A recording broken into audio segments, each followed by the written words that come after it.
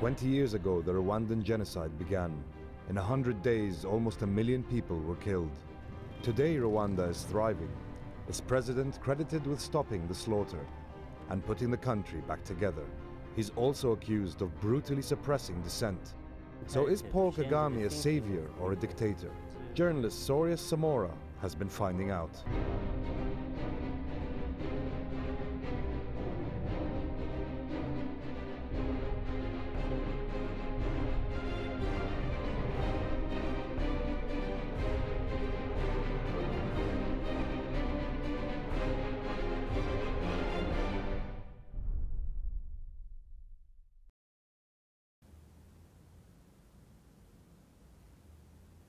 For centuries, the tribes of this country lived together without tribal atrocities, and nothing like the Rwandan genocide ever took place.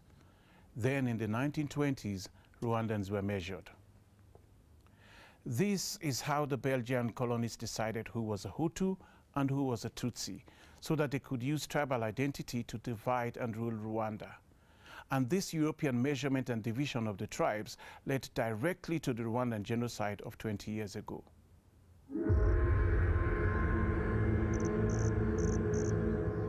When the Belgians put the minority Tutsis in power almost 100 years ago, it led to decades of growing hostility between the two tribes. The tribal divide deepened with the Hutu takeover and Rwanda's independence in 1962. There were atrocities, but nothing compared to what happened in 1994. Between April and July of that year, a killing frenzy, unlike anything the world had seen, seized this tiny landlocked nation. Led by an extremist government, Rwandan Hutus murdered almost 1 million of their Tutsi neighbors, together with their own moderates. It was the most rapid slaughter of humankind in history. The majority of victims hacked to death by machetes.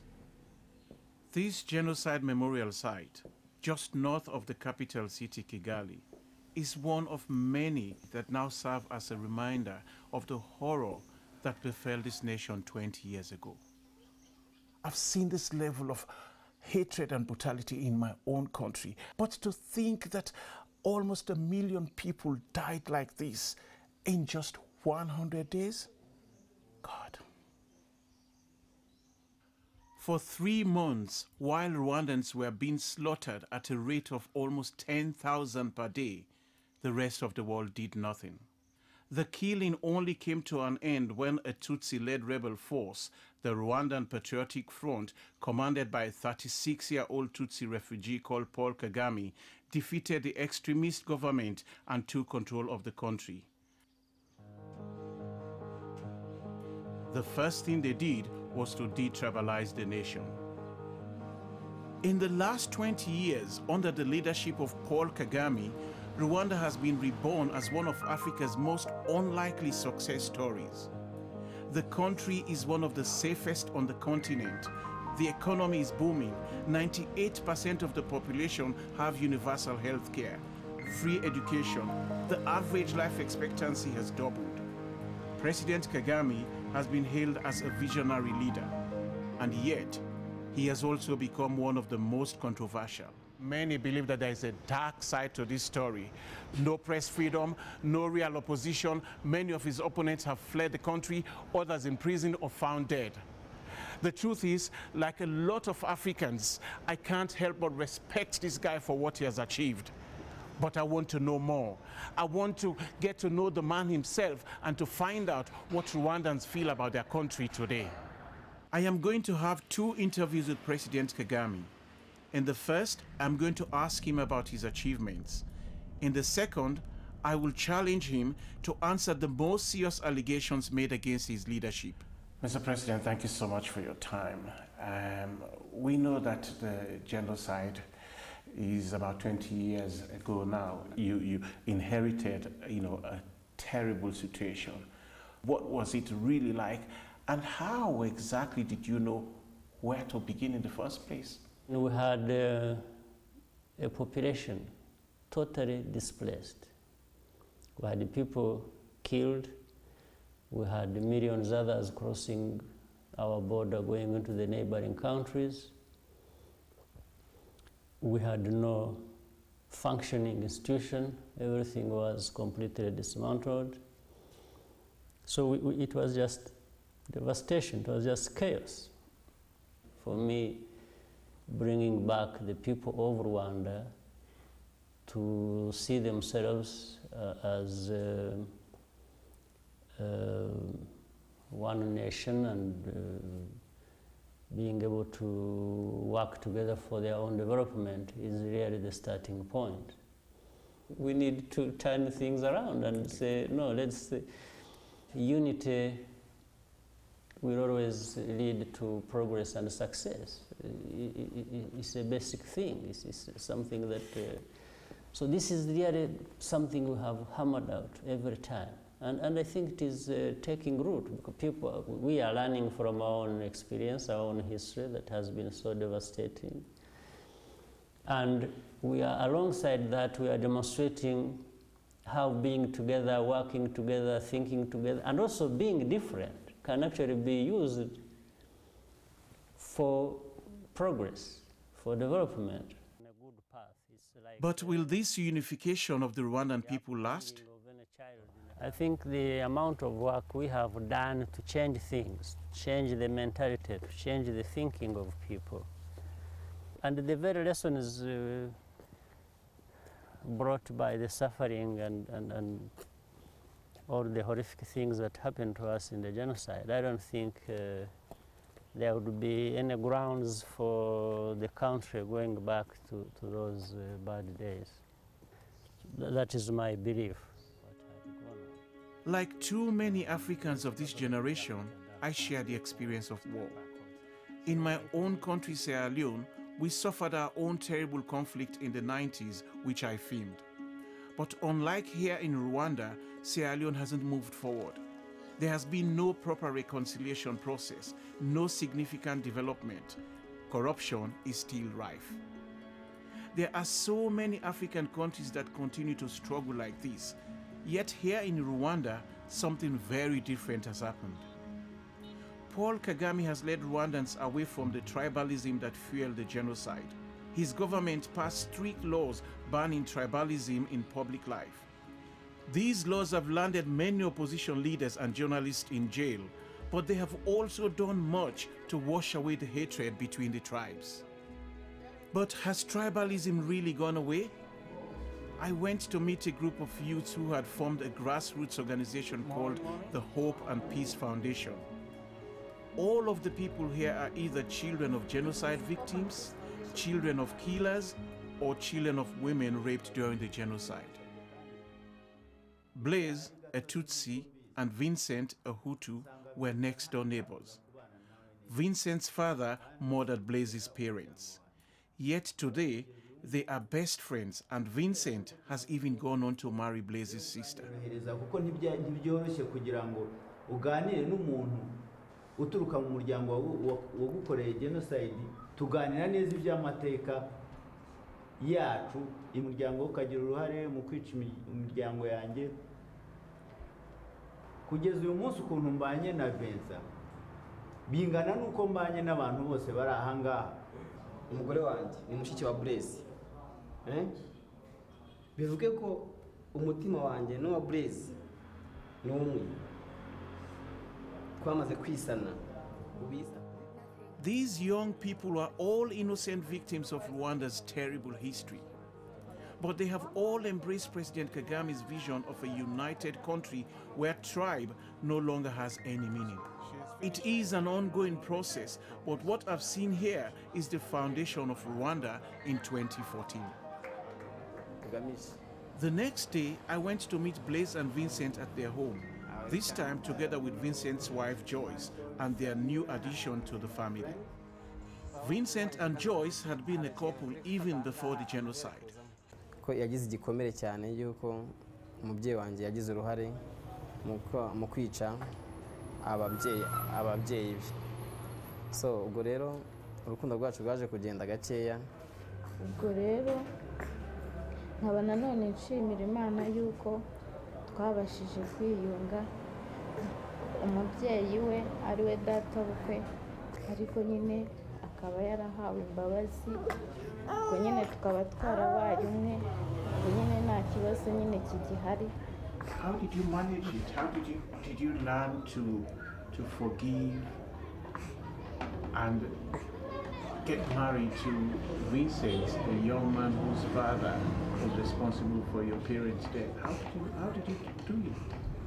Nyine bitewe n'ukuntu yaje gusaba imbabazi umubyeyi we ubwo nyine bitewe n'ukuntu nawe yankundaga akankunda nyine ari nta buryarya ubwo nyine nanjye nahise mwiyumvamo.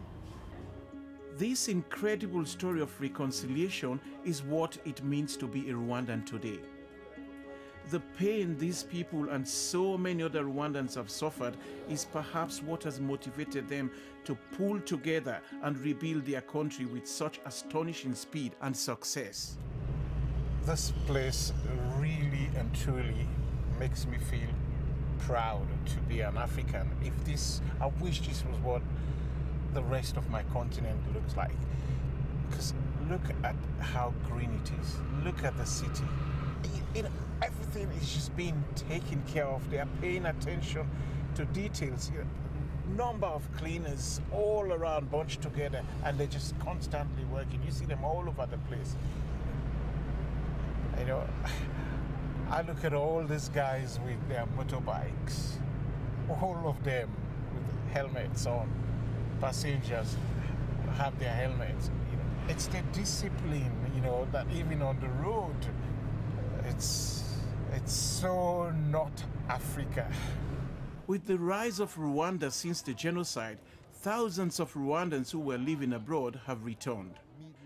Media entrepreneur Albert Rudachimburwa returned home from Belgium in 1994. So Albert, can you tell me what's going on here? What's happening here? As part of Rwanda's dream coming true, this is a new TV channel. We only had one public state TV that was only working from a little room somewhere. It was just news and stuff like that. And I said, no, but TV is much more than that. Development is not just about the serious stuff. It is also about having a normal society, entertaining each other and being in touch. This all sounds exciting, and usually these, as an African, these are sort of investment that you will see coming from outside. What prompted you to look into this direction? Like, we went so low that we don't want to be distracted by anything that could make us look in that direction again. So the nice thing is that we were lucky to have at least a leadership that sets the stage. And now we are in a momentum where Rwanda is really an opportunity for anyone at all levels.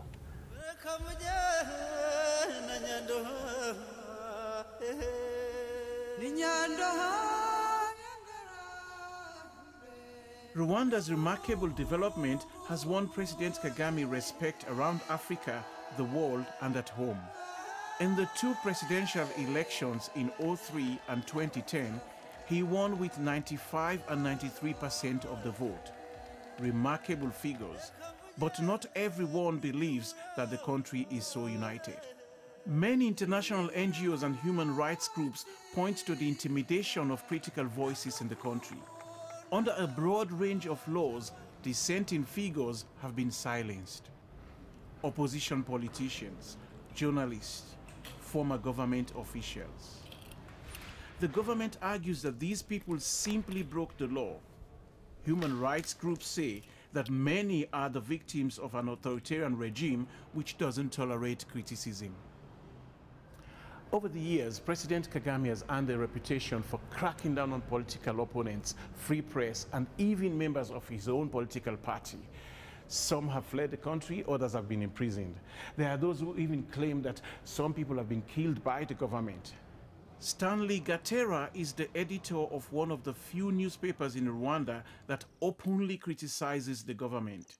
In 2012, he was jailed for a year after his newspaper published a commentary suggesting that men might regret marrying Tutsi women only for their beauty.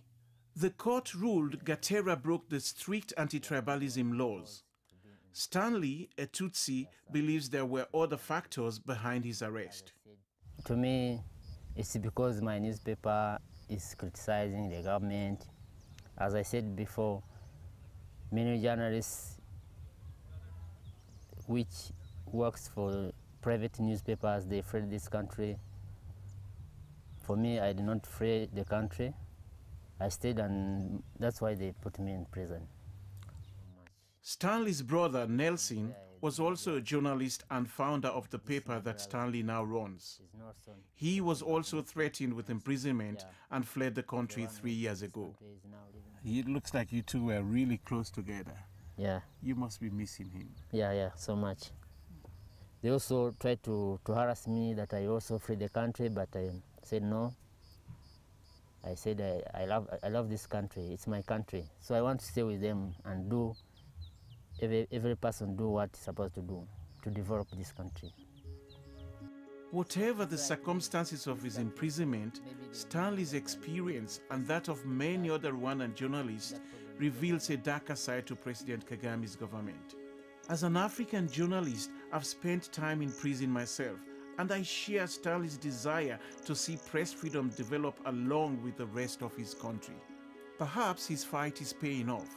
Last year, the government signed off a series of media reforms that indicate a willingness to loosen its grip. But it's not only media. President Kagame is equally accused of political repression. 2 opposition leaders are currently behind bars, both charged with divisionism. The only opposition party with its leadership intact is the Democratic Green Party. I met its leader, Frank Habineza.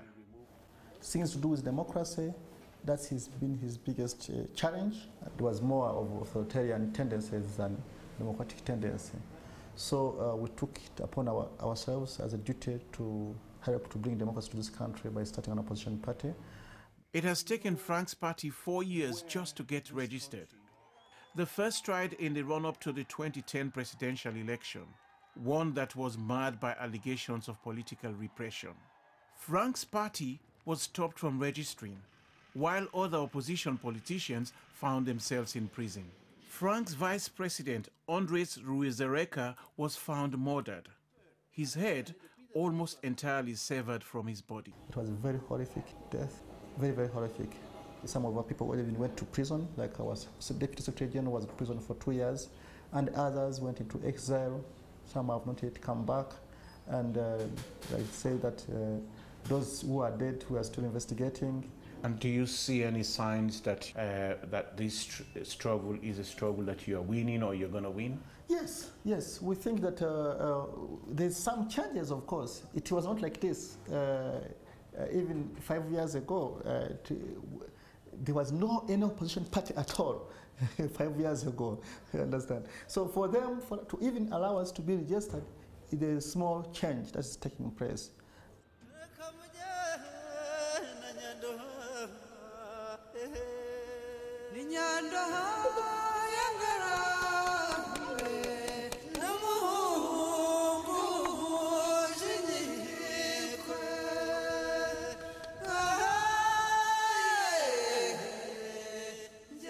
It's not only at home where President Kagame has caused controversy. In the last 20 years, the Eastern Democratic Republic of Congo, the DRC, has been in a constant state of turmoil, largely due to the mass arrival of Rwandan Hutu refugees in 1994. Many of them genocide perpetrators who fled as Paul Kagame's forces advanced. The refugee camps on the border became bases for the exiled extremists who waged a bitter insurgency against President Kagame's new government. 2 Rwandan invasions in the 90s emptied the camps and most of the refugees returned home.